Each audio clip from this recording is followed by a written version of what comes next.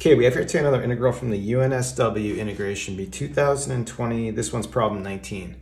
We have the integral from 0 to pi over 2, 25 over 3 cos x plus 4 sine x, all squared dx. Okay, this is actually a problem I just did, but I wanted to do it again using an alternative method. Now, in the other video, what I did is I took what we have here inside the parentheses, and I just rewrote this using the angle difference formula for cosine.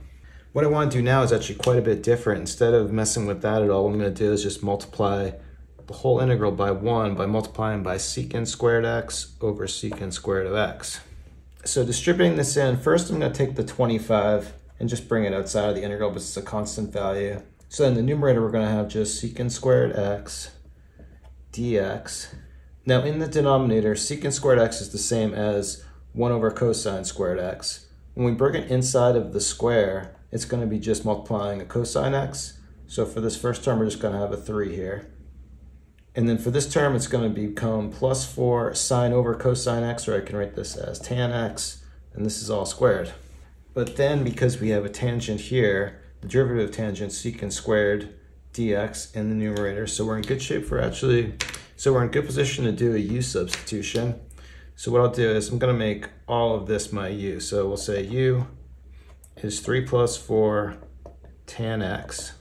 I'll take a derivative, then du is going to be just 4 secant squared x dx.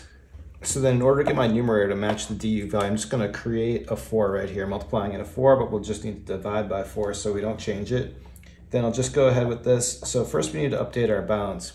So when we put pi over 2 in the tangent, it's going off to infinity. So this whole upper bound is going to be just infinity. Then we plug a 0 in here, tan of 0 is 0, but we still have this 3 here. So now again, this is all going to be du, everything in the numerator. This is going to be u squared. I'll bring it into the numerator and write it as u to the minus 2, just trying to set a power rule on this. So then we'll integrate. We have 25 over 4. This is going to become u to the minus 1, and we're going to need to bring a minus out front. And we just need to evaluate this from 3 to infinity. Well, this u to the minus 1, I'm actually just going to rewrite this. I like it better if we write it as 1 over u.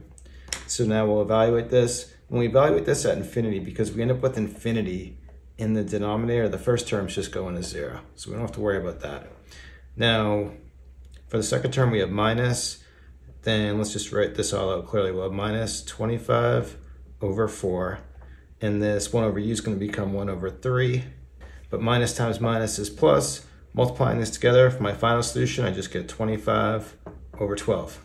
Okay, I think I would say this method's more straightforward, but maybe not faster. Maybe they're about the same speed. Maybe the other one's more interesting. Anyway, to me, they're both fine, so we'll stop it there. Thanks everyone for watching. Have a good day.